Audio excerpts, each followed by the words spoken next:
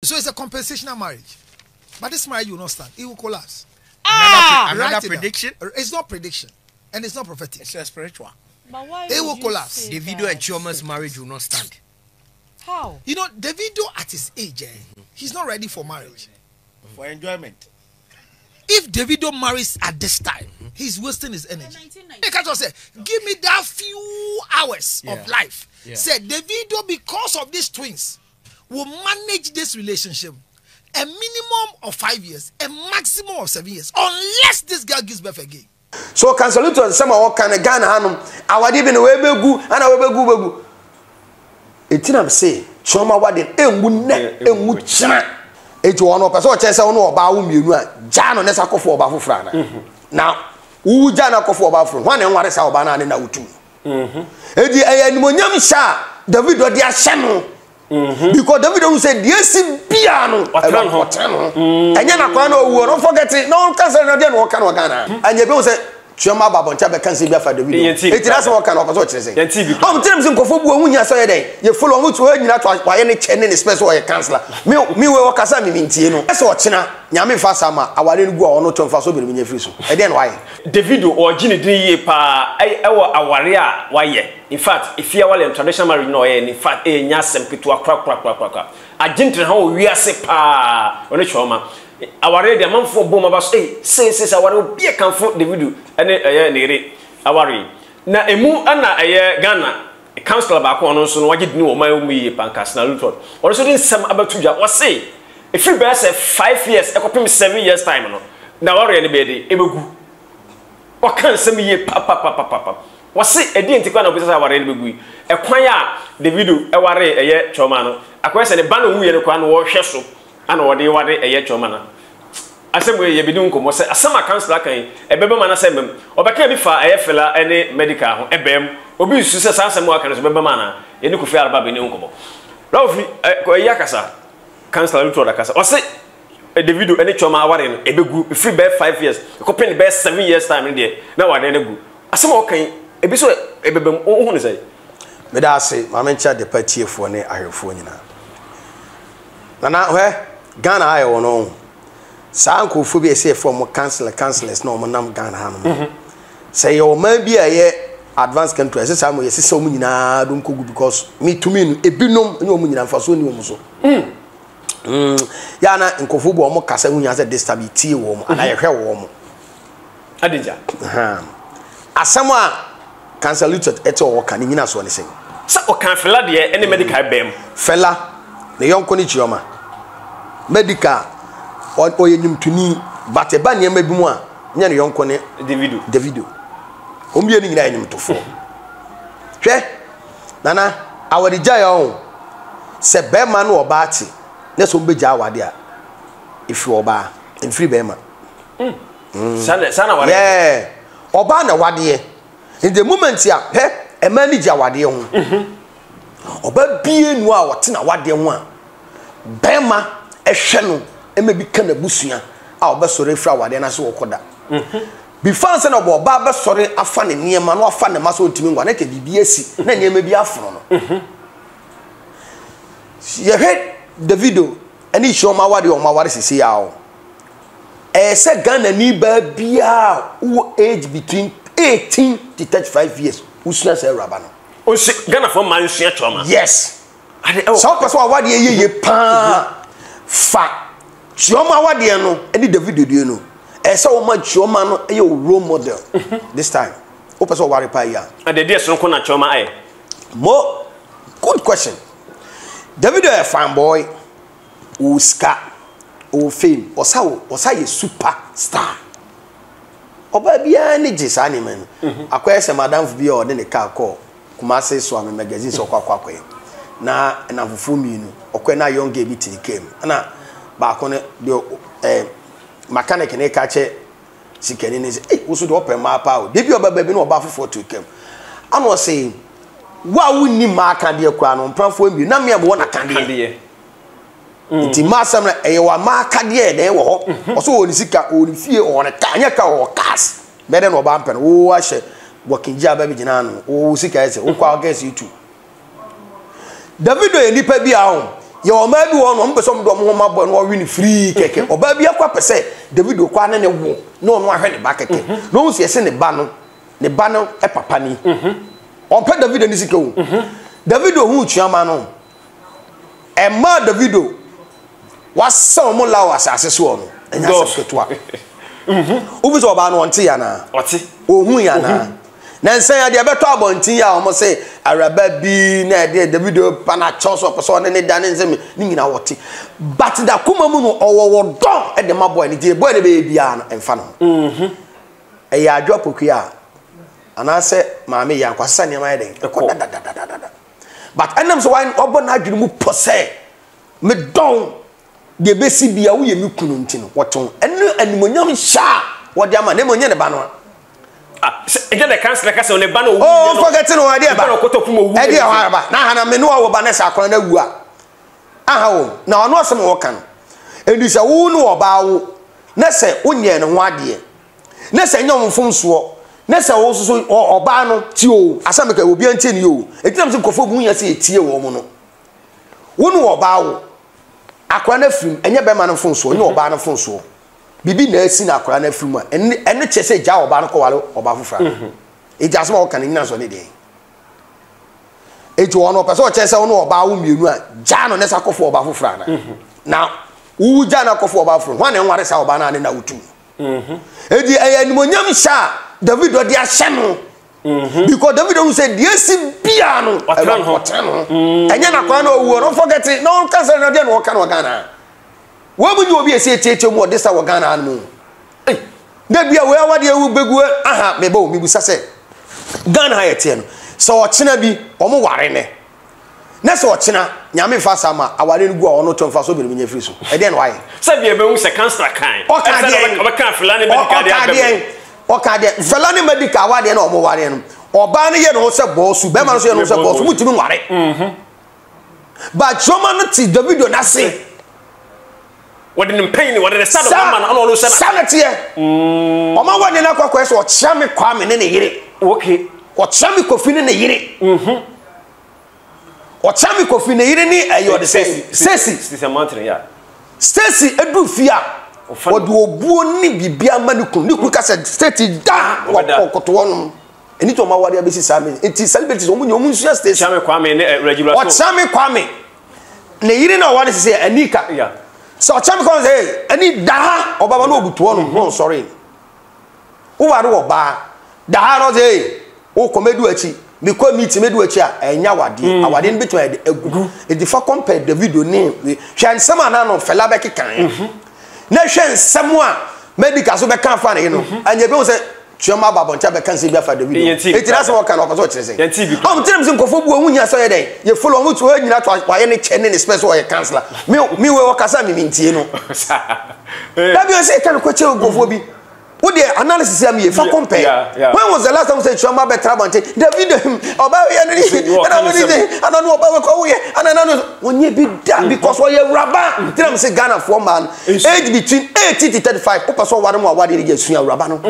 enye nsem bia ne be te social media be de be kan awade mo asem eye between oba ne bema wo ye dan obenya problem awade enum me pacho pedo ken stars aware e different obi o ye star eye simple kura stars awade eye simple but omo no hu say ye din eye simple o ware o ye star na wo sika na person ware oba obetie wasem oba obetie wasem nyoba ne ho ofe David eye simple kura they know say oba we omunim enti oba wade ntimi ngunu oma wade ne gude bia no wonim pa say oba we na etemase oba we na odome oba we na mka so ye bi obaye but ohunu se pempe so waduru oba na mfata no nti se okọ oba obento no onim so oba we say de odini pie ba bia amafo mu se oba we de no ofa onim kasa wa kostu wote brofo ne ade ade but onim se afia no oto no oba wo bre no asema no but enam se afia bre no ase nti ohunu se afia jimi sa de onkope wo oba bia woto no fo ni nechi obu problem nyina no tena stars aware go yes enti oba na wo ba no ono zo no usika wo no udin no ede at the moment udin no usika be kofom si apene so ede ujao enti uye star and also uye wo bia na person ware ware wo ba obetie wasem like said the Counsellor the kind enya there say bit ma bem awale ntimi nguda ewu nya se ono oto okasa obi ahwe no oni hwe kan ti o he asam ken yan mo fan compare na asem okasa awale nbegu awale nbegu oba ne na wa abotro no ote be ma no ade a Chioma tena ho ebese he Davido ye ma me kasem chon before answer na ba Davido ebabo bekokoye show o O2 Arena o UK no ni Chioma ntam na twitwi kakra wo ntam but Davido ye ne say na the whole Nigeria ni the whole ewiase nyina wo say aso mo jan aso ase Davido ni Chioma aso omo ntam nya de dia eti Davido for kwan bi so no say no eye say woni Chioma e den eko O2 Arena ne nkwala no eko no obi ehun say omo nyae ne ba sabeji boom Davido was a smart girl and a rabba nyamin shira no won shira no nse no oba bi o wasa abotre because so oba nya ba ma wa abotra untimi nware da nya ba ma ne so nya oba wa duturu oba ne so nya ba ma wa abotre opa fa opa so amemfa me omko si apen na ntokwa ni jam dindindin ana omudi dwa to akoe ye kwakobo show O2 Arena be pese ni padom eba ni nye sika na me mo abram so me fa bi ntimi so bi asi bi agya bibia ma nenka na yenko na yentra te se first no nye bibia ne mfa nkwala ne de enko O2 Arena nye bibia Chioma trodi na ade Davido ina hanu na ye ni ya na wo kodi Davido achi pa no na ye ya bataro na dwene odin no so no e business e be sa de nkambo ma ye aba sa na che dia monfa private jet me fa mi free Nigeria enfa me kosika se na me prom de man no O2 Arena ono wane ko boss no obia ni se nya dia Chioma be de e ba hwe nipa o Davido be na so we woni Chioma ne ma na ye de e ba hwe ene se Ghana fo bi sua na okobo show no agya ayire wa no wono yire agya kasa e se ono oba ne solve problem no na mo ye video kiss mu se o ade na be no because oba bu oba na oba ne ye wo wade mu se na ye ne fe e di sa woni wo ye oba na wo ye be ma na acha wade ase na se wono o yiri jai na ye kwanbo ne so a o music career and everything ya has eba for eti medicals wa hwe ya o enyim to se ne nyina so wa hwe ne nyina so be ye den wow yes because of Felenti obeye medical ono na adwene mu no na hunya se nkoware fela but asodin ni niema ne be bi to ware girl no so aboa no wo kwan bi so edi de girl ne so oyo so onyo won fa kwan bi so ne girl ne nsankam wo ye na adwene se woni fela no ja obi ampe ne ba bia ne nyum to ne bibia be kofo wow opa won fa opa mo fa me mfa me because usika nyam ni na edi but me kire kwan a obefa so be di ye wono oba ne ntena se no nkai odo na onyade ma no asem bie no he una be ma on Thursday o show oba na o so oba ne pe sa wodo no week oba ne ti asa sa week do no ya na mema bie ayira sa wodo no ndi sa kasa ne ba kofa sa Thursday week no mu sa do no we frɛ no mo test no mu di fa sa de ne bra akoso ya wa ni Thursday mi shia no odo idea enfonso na ba ditum ye mistake nyina ya ade ya ndintum ko bibini odi fo wa ene ko tantani keska ka botom ti ka hwe unti me na me ye obo he wo ye obema na ware na ofo mo yira panacho panacho simple nkotodwe na so obu a bu so ne nan me dofo me de ano ma fom ene kore ma jatu anyi de asibi agabia manaka menye bi na enkwala nti ye ntenase ne ye mo e ho bra efine ko sadam ye na kofa bu foba no ene na mahu sama nya sa na ote but enfonso jitum na po ba na cho ba ne to din wode be cha but we o sa de na we ne sela no hu se onye hwe etina oba ne di yaw ewo nu enti ye be ma hwe ye nu ama oba ni so nsofo ewo ho aso me ka che go we mo se be boa me no de me kana ya de atoma brabu ma madi ye ho na me ka che go fu nu enti pa fa pa so me mfa ka me jon ka me ntia eye nu ye ho aye ko pa chewa obidi ye bone che yen na me di ho dance achonti wo be fa be bon fa so ame mfa mo so Counsellor Lutterodt sama wo kan Ghana hanum awade bi ne we begu ana we begu etina say Chioma wade enwu ne enwu chira wow abusia yewura Kofi Albab wade nsam atodwa wane wase wane Counsellor ono na nya adwene ba kokora e wode nsam obatodwa enwu nya sa na na ti we we nipa bi a de o si kasa ene de o si na analysis na wo ye no me to me no me madwena me chomfa so bi ani so ma me obo so chese emfa kwem David Counsellor David oh na dey chire fa kwem obi otima kan se na bam ade abam na fela ne medical wade na okan no e de na se uye obi ahom wo hwe udi awade achi a obi wade a uhu awade begua uhu awade so hu a so uhu wo da se fela ne medical wade no unu from afar say no oba no de o si pa nigie ene Kofi bi ode no kobo mo no ebetima na wade ebe de ebegu ye oba bu so oware sa nyema na edi obi kwa wade gya mu ono oni obi Chioma wadanfo pa se oba opekasa a de bi opese woni bloggers di nkomo oba na pese because Chioma no fame ne yeden e wo hodada enti o nya hwe do hia ya abotre ho obi oba bi tibi frɛ nkofo bi birthday kra na opese obi hu se ni kru birthday bibi ni kru dwale nso nko opese obi ni nyina no edo kwa wade gya mu Chioma yo oba bi on ma me nsori ma wate me to so ama sori nyame nhira sika obi anwofe obi nimdie obi bi obi but raba na botre wo mu no etini ese oba na wade nye bema na wade wonim se Davido ho ohene wonim se Davido obi o de be hyem so that say Davido wonim Chioma wonim Davido weak point ento no se obi no de ko hyem on fa no because Davido ko beba fi oba so na ho no oba eri so Davido de akoko hyem abonte a ene bra fi fa be hyem ye wen wono na nu aduane esi ma Davido abawi owi oba fi abedidi owi okwakodwira sa abeda ne nchen enha no because oni say stage na Davido aduru no eye mema su ne ye ban ya oba bie ni o wiase a wo chi ni kunu se ni kunu akokodi afa ho a obobo ne nsema ma no da so wa ya de oba bie ni ohun ni kunu mpra oba ga oh Raba wa ya de o so tim ni kunu atwempra oba bie achiwade ne sa de but oba bi won offense eye normal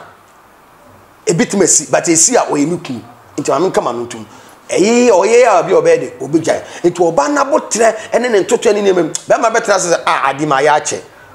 me yiri mabun kwase ache me dia fa no ache fini kuma ai na megai nti oba ta ga se ene nti onfa awade no compare oba no dobe ma no wote be ma na se de be ma no ye bia ohu a ha no but o ma bonte meka o mo ka o ma se nyina wa bonte edi Counsellor to me kire me niema Davido aye Davido so ne ma ba bebiri kwa wo o se Chioma bobonti so sane ma so ko etuwe omunya sa kasa no mu kansempa no munya mfato obi tia ebeto na adwum ne ja bia na obi na ni nyina so se akwala no wuye ni ti obehye ne nunyam na wo nu obi ko wa makwana wu a nka wu ja no what be that eji wu imagine say wo na wo Counsellor wu nua ba ni Chioma ana mu nyina mu ti fie ana ma wo ba na akwana afiri mu a ana Davido so okoko jana kwa ro ba fa o ti ebe o de enyode ende kwa de enyo etu ma ne nyi wanu munyam se wa ware no kwa na ase aware bi nti eni ti no de akwan wi ha many years masa wo nkofu o mu pako mu si ba bi na yenko anim yura Kofi Albab social media Kofi Albab la va chawo bia na obi hwe na handles no ma GH Cap TV backup Facebook and YouTube GH Cap TV. On subscribe and also YouTube, Facebook GH Cap TV. I'll be to my follow page, no like page. All right. Yura Kofi Albab on so kasa social media so ye pa. On na yanya na ne bon komo old media. So beti ma dwen kire e dey ba. Tap cent and the boy so ya sene. E me dey ko. Twitwi nyina e dey brem mu. Tap cent se ye ne wa ma no ne you from Canada o service ka be fedia and one tap cent. Then so far phone ko Play Store no ada double sense for be se promo code na about the party promo code no e dey shame go shame ape o Europa 5 rules make Canada $10 o send this ka be free free of charge but mobile money bank account time so na Albab to me boy so ya sene me dey nkoma twitwi nyina e dey brem dan na akosi admadona for my you manage ho producers Joshua no to be kama adema erade ya adum na Yeshua ma e be share bi Yura Kofi Albab na bon koma award party so yakra Mr. Mankwa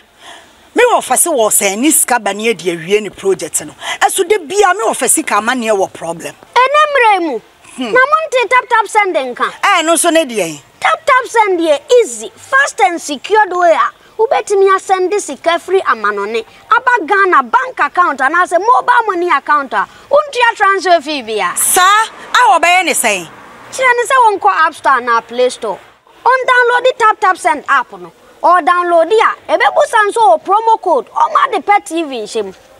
obenya €5 £5 and answer $10 on his first transfer ene me kwa akofre na ka akire tabi minyanwie esanse tap send e the good news aba tap tap send the the customers won't or the tap send wallet aba. I know be any say. So your customer who you cases here. Ubetimi akọ tap send app no no create wallet wo so. Enti se rate ne kosora now the sika kogu wallet no. Anase mpo ubetimi atususu nkakra. Enti abere sema opeso send sika ba Ghana no. No anse wa send sika na ba Ghana. Anase oba o my Ghana mu a watimi ayusu sika e wo wallet no no. Tie. And you said to say you use momo Ghana hey no. Sa pepe. Se see a tap send that trainer shame. Kopi mo United Arab Emirates, Netherlands, and Austria. Tap send na. Papa no.